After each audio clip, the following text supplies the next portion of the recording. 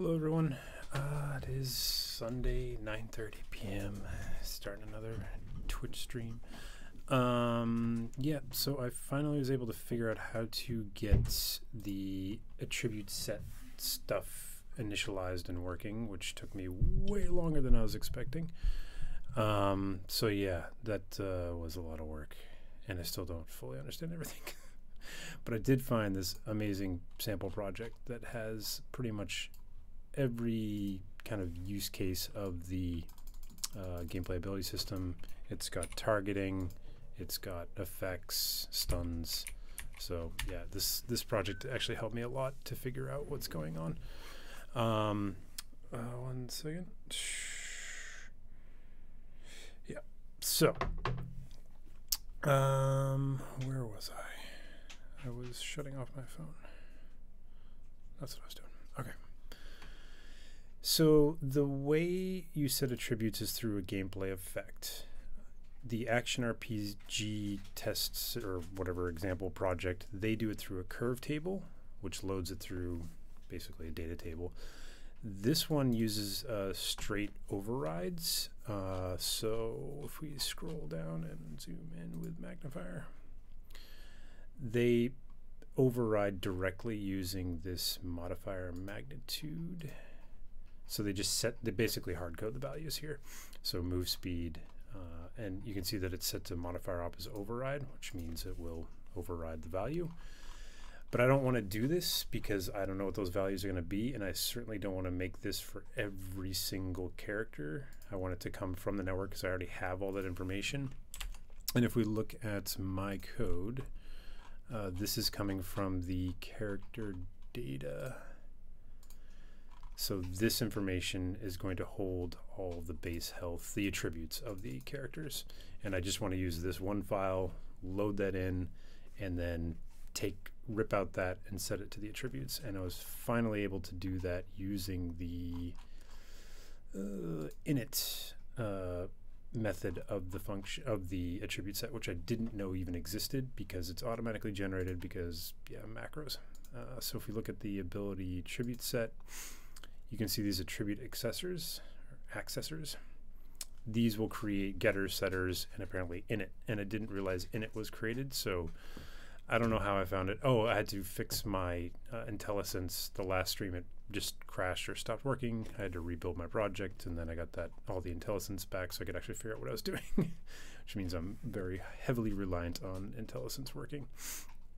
But yeah, as you can see, it generates lots of stuff. I don't know if I can look up.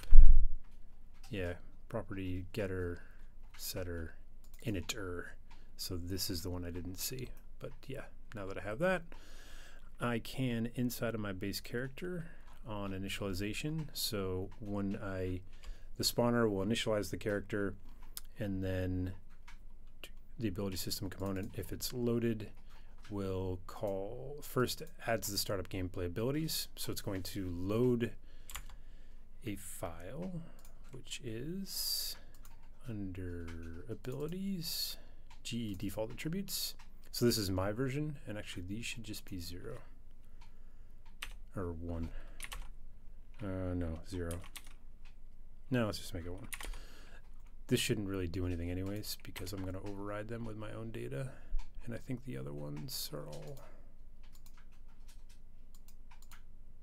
Oh, it is 0. Okay, let's just set them to 0 then. Doesn't matter. Again, I override that. Anyways, so I did have to create this gameplay effect for default attributes and manually add in. It gives you like a drop down of which one you want to choose. And I just had to go through each one of them and set them up. So once that gets loaded into the ability system component, I then set up some change delegates, which are going to handle when the attributes change, it's going to call these methods of this class. So that's all set. And then I set the default attributes, and this is where I was stuck for quite some time over the weekend. The reason I got stuck is in this logging, you'll see that I'm printing out with a format specifier for floats. I had this set to integers, and Unreal, if you try to print a float and you use the wrong specifier, it says 0. So for about 2 hours, I was assuming that none of my stuff was working and it was not initialized when I was just printing out the variable wrong. So be careful using the format specifiers, because yeah, floats become 0. Yeah, so now that that works, I then set the UI values.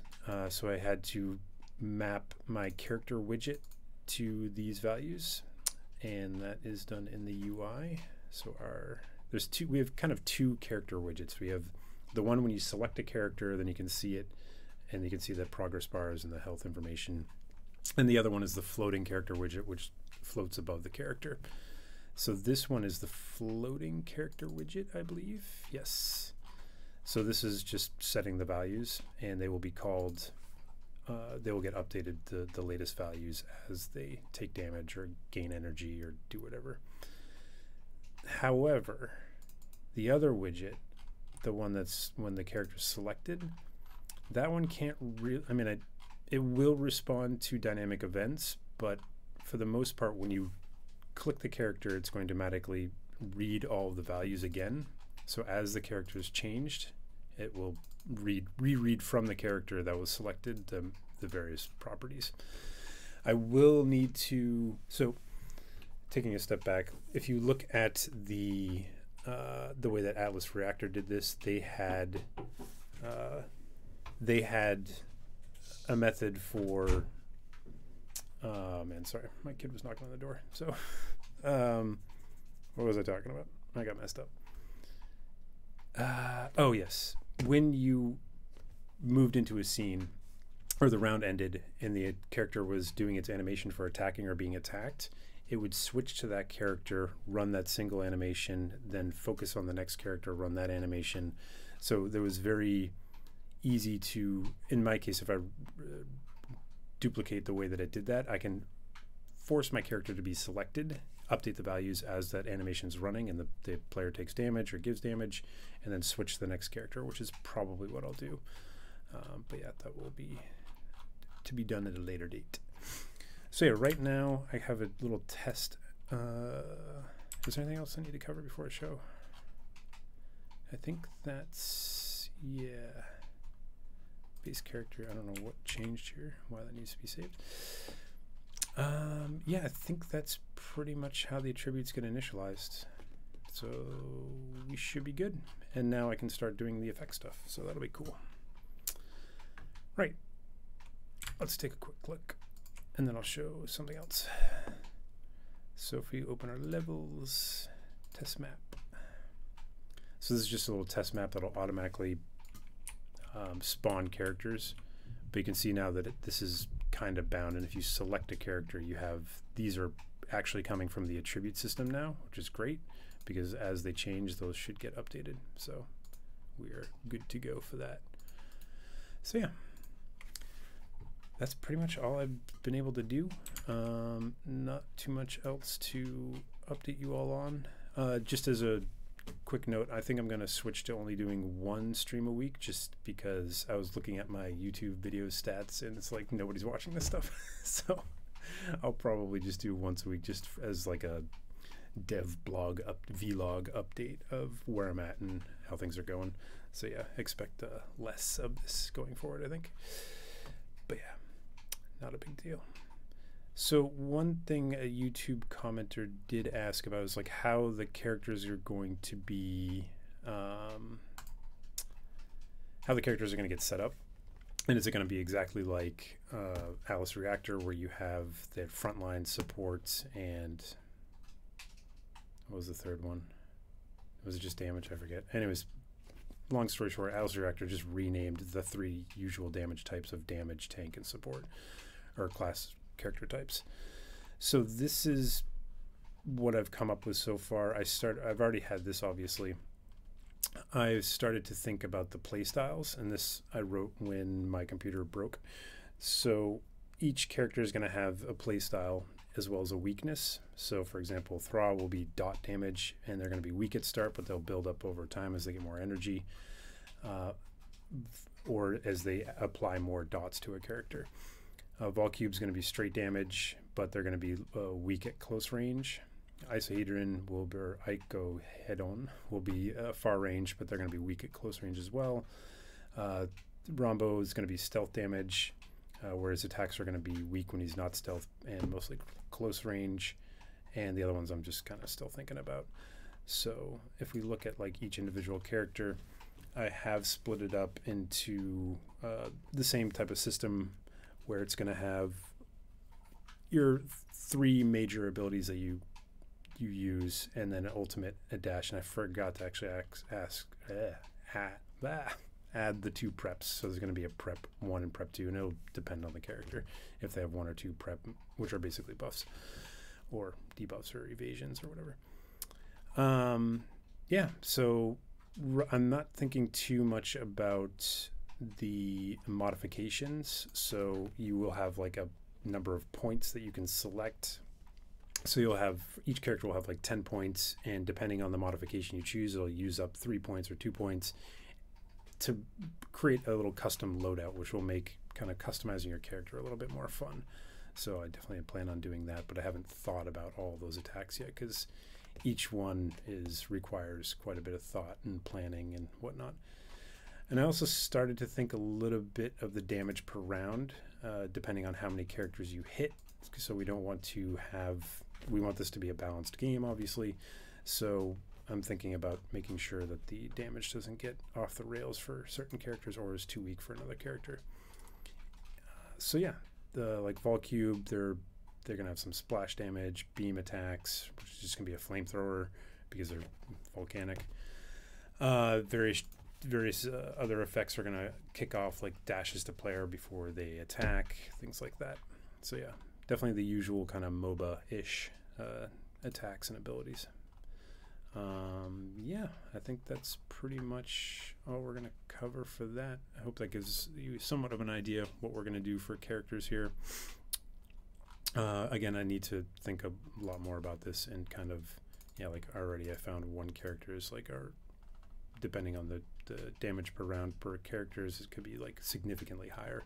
So you really got to offset that with some sort of weakness. Like, yeah, they could do crazy good damage per round, but maybe they die after 3 hits, you know? So it's all about compromising and balancing, which is fun. One thing I do want to do once this is all kind of set up, both on the client and then the server, is to throw some AI at this, just to like train some data sets and just have it play like thousands and thousands of rounds and just see what happens. I think that would be, because I want to learn it, and it would be super fun to just chuck this type of game at that type of reinforced learning to see what happens. So absolutely plan on doing that. As for the ability system, this link is I'll put this in the YouTube comments, but that is for this project here. So I definitely recommend checking it out. It is significantly well written and huge. Like, there's a lot of, like, it's killing my, there's so much stuff, it's killing my browser. Yeah, so the ability system is very complex. I would say somewhat convoluted. It doesn't seem, compared to the other UE systems, it doesn't seem to be done yet, personally, but whatever. It's still, it's a complicated subject, so I'm not surprised that it's going to be a little bit crazy, especially because they have to make it kind of generic to apply to multiple situations. One other thing that I haven't really got into yet was the game player tags and how that's going to work, but yeah, I'm sure I'll figure it out as I need to. So yeah, that is the plan. I think now, honestly, this is going to just be a short update today, because I really don't have much to show you, and I can't really think of what I want to work on right now outside of just reading more and playing around with the system. Let me just see if there's anything major. We got our attributes. We got our character data. We have inside of our characters, that's initialized. I do still need to set up all the AttributeSet delegate handlers and what that's going to do. and I need to actually start building out the gameplay abilities. So those, if we look at the gas thing, if we look at like the meteor, like a single ability requires all of this stuff. First you have to have the effects, you have to have obviously the mesh in this case, textures, you have to have a blueprint. We may or may not need to have a blueprint. You have to have a targeting actor. I don't know if that's required or not. You could have just a target type. But yeah, then there's this, like all the gameplay, I think this is a gameplay ability. So this project is very blueprint heavy, which I'm not too great at using. I mean, it's cool and all, but I try not to use blueprints too much. But it's like well commented, so I should be able to reproduce a lot of this stuff in C++. But yeah, each ability is going to require like this level of complexity, so it's going to take quite a while. There's cooldown stuff, gameplay effects. It's weird that they kind of split out different. Okay, so one's a cooldown, one's a cost. Like, so a cost would be, if in my case, if there's energy that was being used, it would expend, and if there wasn't enough energy, then the cost would obviously outweigh it, and then it wouldn't actually kick off the event or the ability. Yeah, so this stuff is, yeah, there's a lot to do. It's not an easy system to work with, and that's just one. So like fire gun has its own stuff. Aim down sight, there's like a targeting stuff, and I'm gonna have to come up with the targeting things as well, so that's gonna be a lot of work. I need to create the effects for the targeting, because it's gonna change depending on the area, so the radius or the area of what the ability does. So yeah, I think I just need to play around with it some more and get a better understanding of how to structure this. And there's like ability tasks and all these, there's just so much stuff to learn. So yeah, I can't really think of anything else to talk about, and I don't really feel like coding right now because I'm pretty much in a reading and learning mode at the moment. So I think I'm actually just gonna end the stream here. It's gonna be a short and sweet one. So yeah, hopefully next week I can have something to show, but for this time, not too much. So that's it for now. Until next time.